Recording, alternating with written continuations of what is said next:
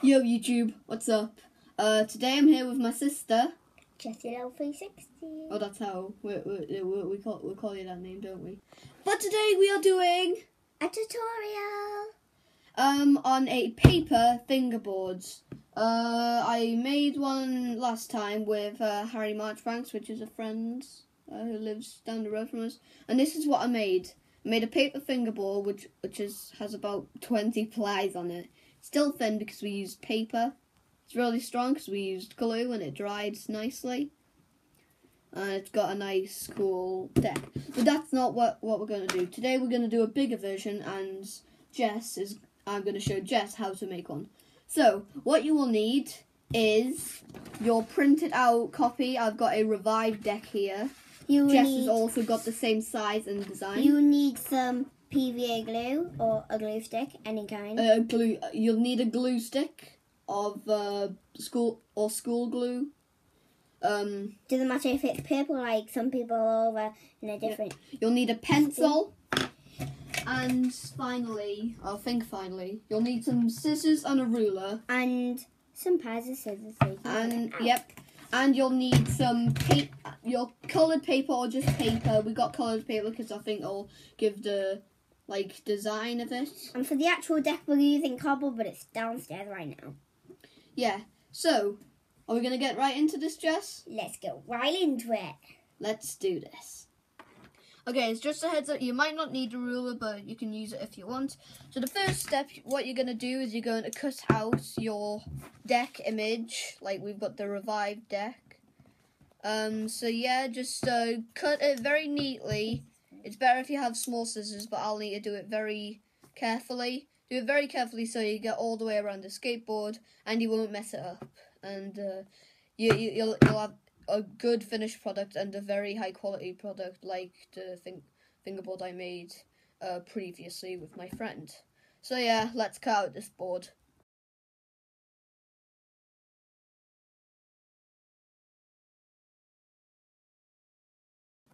Alright guys, this is mine right here. You need to go very slowly to get a very good finished product. You could always clean it up later, but it's better to get it all in one piece.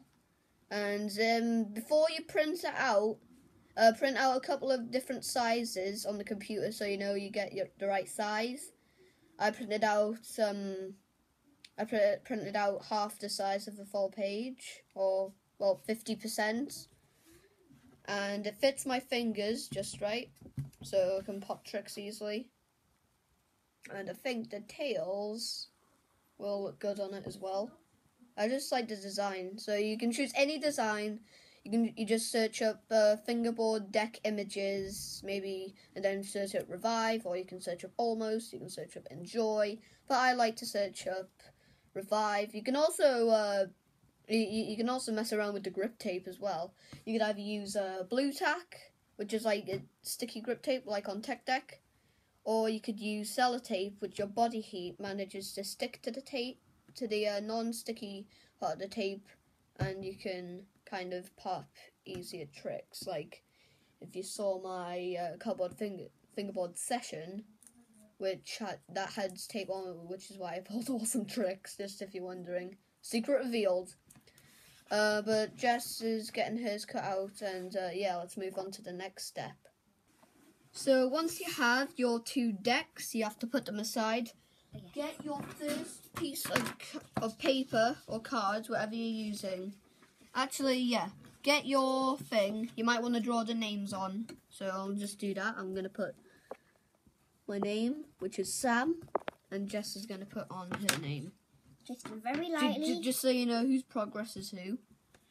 And then what you're going to do is you're going to get your deck image. You're going to place it down near the corner so you save paper, and with your pencil you're going to very, very, very carefully just draw around the deck. Right, you need to be very careful on this part, otherwise you will mess up the deck and you'll scrumple it up. I don't know what So just take it easy, and the more you do it correctly each time, the more paper you'll have to get more plies out of your stash. So let's just draw around this.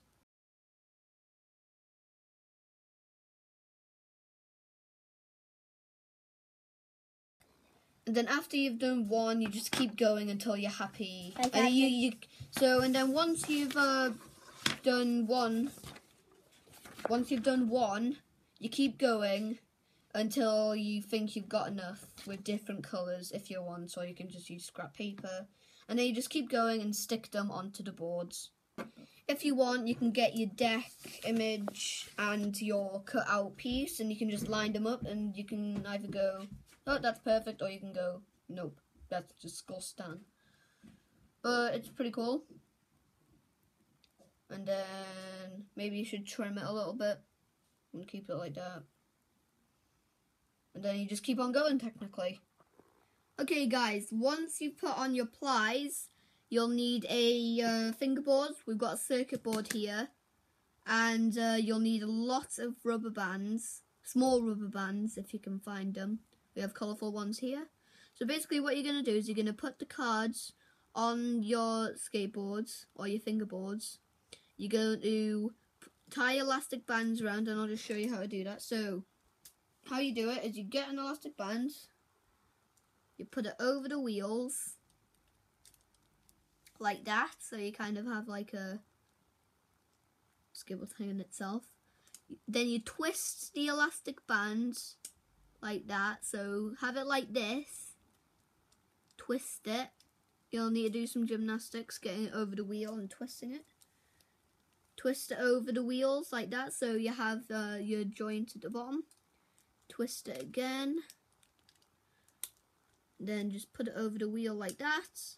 And then do it for 3 in the middle, 1 on each end, on your nose and tail, and elastic bands where the concave is, where it goes small bit down, and then the kicks there. It's got really high kicks, so you can use any skateboard you want. You just need to leave it for a few days or so. And then you can use for grip tape, you could use blue tack, and that sticks to your fingers well until it kind of gets old and really smooth and it doesn't work. Or you could use sellotape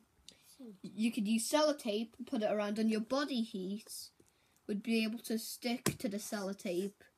Like you might be able to, you can lick your fingers, rub them together a little bit, and then it'll stick really well for a long time, and then you'll be able to pop six tricks.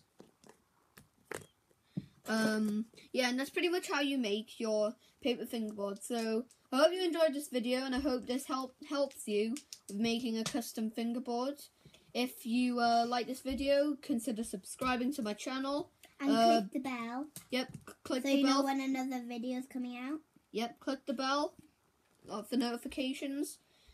Comment for more videos. Give this video a like and a thumbs up.